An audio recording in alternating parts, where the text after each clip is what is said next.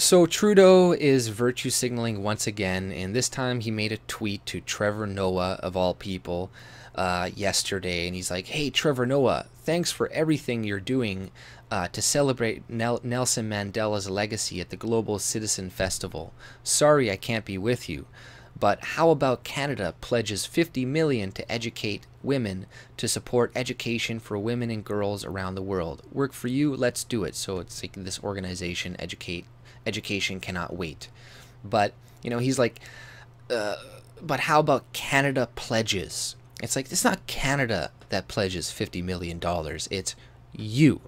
You're pledging $50 million of our money to these people. So, don't act like it's on our behalf. Okay, it's you throwing our money away. I don't want this fake praise and virtue signaling pat on the back that you want yourself, right? It's like 50 this money anyways was already allocated during the G7 summit weeks ago, but he's just deciding to announce it right now in front of the world so they see how good of a person he is and how great he is, how generous he is with other people's money.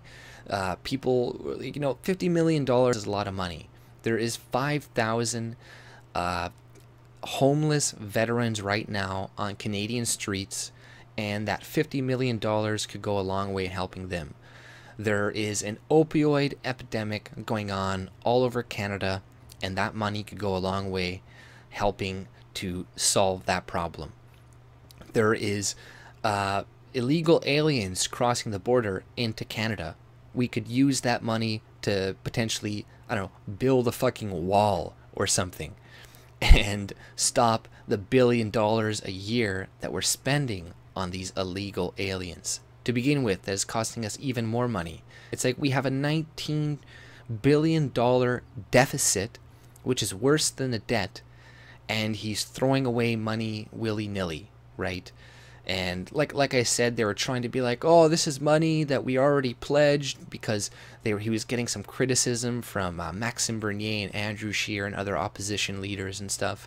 Obviously not the NDP and shit, but he's getting criticism from them. They're like, oh, it's already allocated, it's not new money or whatever. But it's still, it doesn't matter, and it just shows how much of a virtue signaling loser you are. And it's like, if you're gonna do something supposedly nice for somebody, it kind of takes away from the act when you're like, hey everybody, look at me, look how nice I am, look, I'm helping this person. It's like those people that like film themselves helping homeless people. It's like, look, I gave this homeless person money, everybody hit like on Facebook and share it with all my friends so they can see how good of a person I am. It's like, and it's even worse than that, because you're taking other people's money and just throwing it into other countries. And whereas, like I said, there are massive problems going on in Canada that money could be used for, but you're gonna be like, nah, whatever, fuck those people, fuck the 100,000 jobs being lost in Alberta, because and those people, and fuck making it easier for them to get jobs, or reducing regulations or anything like that. Like, the regulations that he imposes what is causing all of these people to lose their jobs. But it's like, and all this new like carbon tax and all this bullshit that he's going to implement that is scaring off away more businesses for people in the future to potentially have jobs. So it's like, he's doing absolutely nothing for these people because they don't vote for him. It's all about votes. That's why he's constantly, women, women, women, girls, women, money, here, here, here, more women, money, girls, minority money, Aboriginal money, money, money. It's because they vote for him. That's the only reason he's trying to get their vote. So he's going to throw away money willy-nilly. Like I said, while we have fucking deficits. Like, what happens when the next recession hits? We're not going to be ready for it at all because of his reckless spending that he's doing right now. It's completely fucking reckless. And the only reason people don't have a problem with it is because so many young people and so many people have propagandized to believe that resources are infinite, and that Canada has indefinite resources. We can just let in as many people as we want because we have as much money as air. And it's not going to be a problem, even though 40% of the shelters in Toronto are filled with refugees, and there's people, you know, they're having to buy hotel rooms for them. Wow, there's, like I said, 5,000 veterans that are homeless, whom don't have a hotel being bought for them, whose lives are made even harder right now with the changes that have been made in the Veterans Affair, things that are supposed to make it better for people, but now it's even harder. Like, he doesn't give a shit about them because it's not his voter base. And the only reason you see a lot of, oh my god, in the Oshawa plant and stuff in Ontario is because, yeah, there is the potential of a lot of Liberal votes there that he wants. But you see there's all these jobs being lost in other parts of Canada that don't vote for him, and he doesn't care. He never cares. He doesn't care about these people. He doesn't care about the women and children, anybody, anything like that. He just wants your vote. He wants you to give him power to ensure that the Liberals stay in power for years and years to come. And that's going to be ensured with the global migration pact that is going to be signed very soon. And, you know, there's a pledge that Maxime Bernier wants to sign, and, you know, I'll find the pledge and put it below, and you can go sign it. But even with signing that, you know, it's like it almost seems set in stone. You don't see any of the other premiers or anybody else other than Maxime really even talking about it, not saying anything. You know, Andrew Scheer, nobody. They're saying absolutely nothing. And even this, you know, Andrew Scheer came out and said something after Maxime Bernier came out and said something, right? And he's like, oh, I can't, you know, let him take all the likes and the tweets, and, you know, he's going to be taking more of my support, more of the people. It's like, yeah, because you're moving too far to the left. See, the problem with moving to the center, like people are always trying to do, oh, we're trying to be moderate, trying to get people in the middle, is that our society has been moving further and further to the left. And, you know, if you keep trying to meet in the middle, you're just inevitably going to keep going further and further left. So, you know, at some point, you got to stand for your principles, and you got to stop cucking to, you know, the media and being afraid of being called racist and stuff. And maybe he's going to start to realize that a little bit soon. But, you know, he's bought off by special interest groups, by the dairy cartel, by all this other shit. So he's a big government guy too. That's the problem. That's why conservatives have such a hard time with arguing against liberals, because they've done a lot of the same shit. You could point to them supporting all these other welfare type programs, or corporate welfare, and you know, supply management on the market, and all these communist principles. So it's really fucking difficult for them to argue against anything. You have to be consistent with your principles, and you have to be more actually libertarian, like more like Maxime is, because, you know, then like the whole problems that are going on right now in Ontario with the French school and shit, where it's kind of dividing and shit. Well, an easy solution. How about the government just doesn't fund any of them? There we go. Because, you know, the whole problem is, the whole reason why a lot of division has started is because they're like, oh, well, okay, we don't have money for this school, where, you know, they don't. Ontario is massively in debt. They do have to cut the budget, but because of wine and their government and their reckless spending again, because they're liberals, they go and they're like, oh, we'll buy you this, we'll pander to the French community and buy them a university, and we'll pander to this group, and things they don't have money for. And then when somebody comes in, they're like, okay, we don't have the money for that. They're inevitably going to have to make cuts, and then that's going to enrage people in the community. They're going to be like, hey, why are you cutting our shit? You could cut this potentially. You could cut this. You know, so it just creates more division, whereas you could just be like, okay, no funding for anybody, you know, and maybe that would, a lot of Canadians wouldn't like that, but that's better than being like, oh, okay, let's just keep slightly moving to the left, slightly moving to the left, keep, you know, compromising on our principles. Okay, well, maybe some socialism is okay. And, you know, I seen the National Post, all this shit, a bunch of conservatives arguing for the media spending, the 600 million. There was Conrad Black, who's some great conservative Canadian who's like, actually, this money could be good if it's spent well and it's used right. It's like, what kind of conservative are you to trust the government? Are you a fucking retard? But this is the types of conservatives we have in Canada. So, you know, we need to take a stand. We need to be like, no, fuck that.